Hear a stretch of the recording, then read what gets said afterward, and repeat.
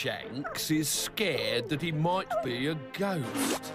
He says people scream and run away from him. A ghost can pass through walls, Spindleshanks. You're not a ghost. People scream and run away from you, Spindleshanks, because you're an ugly spider with a squashed face. All right. I call this tale The Broken Down Cottage.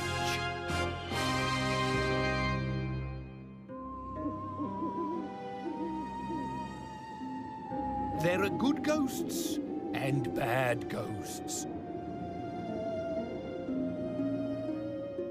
Just as there are good children and bad children. The difference is that bad ghosts are always bad, but bad children can sometimes get better. Augustus Filch was a bad child. He had run away from home. He'd slipped a chocolate biscuit into his pocket, stolen money from his mother's purse, and hopped on a bus to the country. "Oh, yes, this is the life," he cried, but he didn't mean it.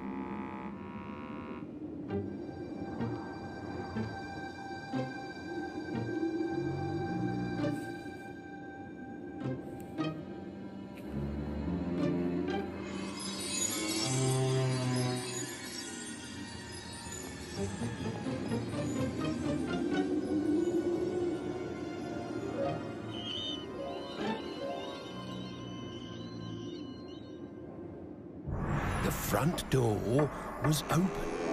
Someone was expecting him.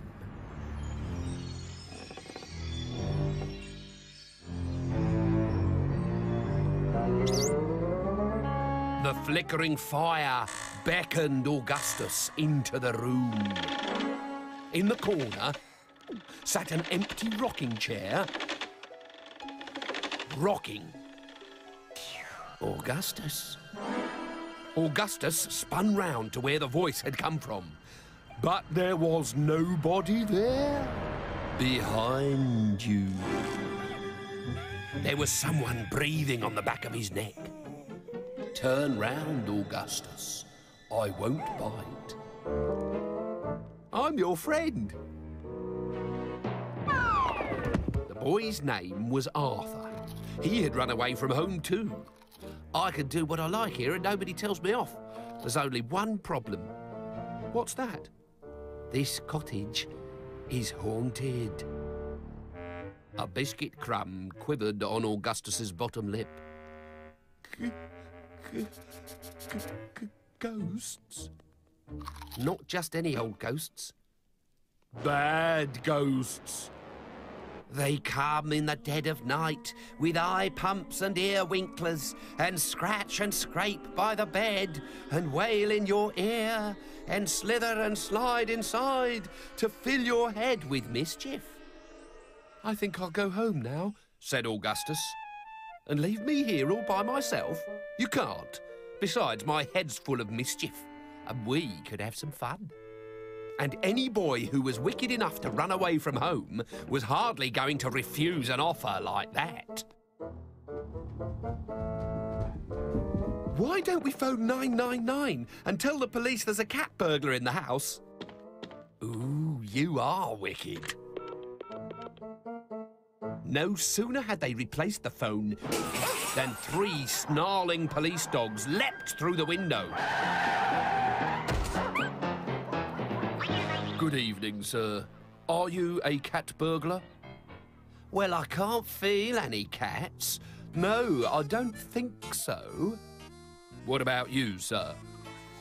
I'm too young to be a burglar. I see. So, who called 999? Not me. Maybe it was the burglar. Very funny. Next time, I'll lock you up for 5 years. Heel, Fang, heel. But the policeman's words fell on deaf ears.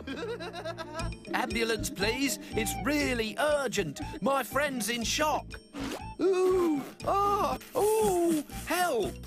Quickly, please, quick! I think he's seen a ghost. Woo! Woo! Woo!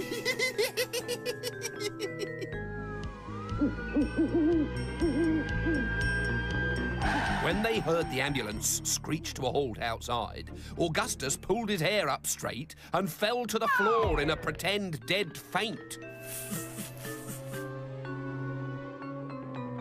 Who's seen a ghost?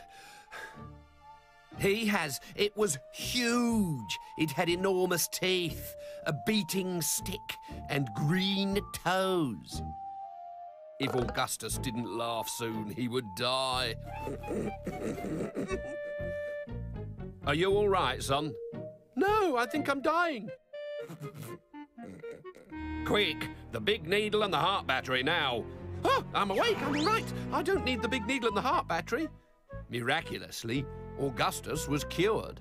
That's good. Just remember, boys, next time you're in trouble, you'll have to get better by yourselves.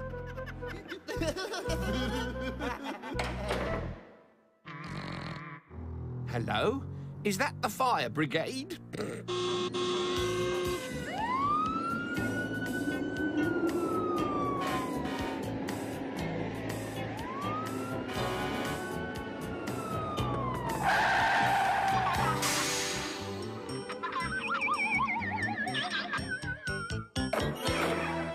Where's the fire? Over here. Don't you know how to knock? Come on, laddie, where's the fire? It's over here. Come and warm your tootsies.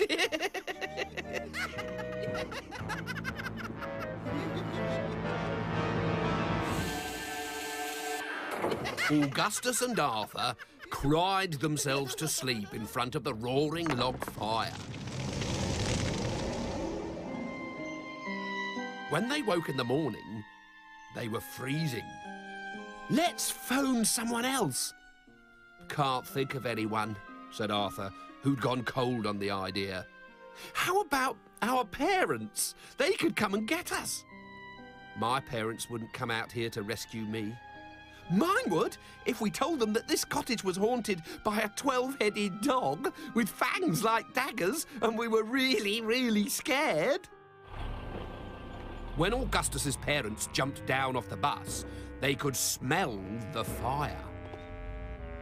What's happened? Two young muckabouts must have fallen asleep in front of the fire. Log probably rolled out onto the carpet. But they just phoned us, told us to come and get them. There's a 12-headed monster in there. That sounds like them, all right. Augustus! Augustus! Hi, Mum. Am I glad to see you? We were terrified last night. There were hundreds of ghosts. Where? Here, said Augustus. Here? Said Augustus's mother. What did they look like? A bit like us, said Augustus. Then he and Arthur walked out of the cottage through the solid stone wall. Which only goes to prove that crying ghost is more dangerous than crying wolf, because a wolf can be stopped with a woodchopper's axe, but a ghost, well, with a ghost, you never know when it's there. Boom!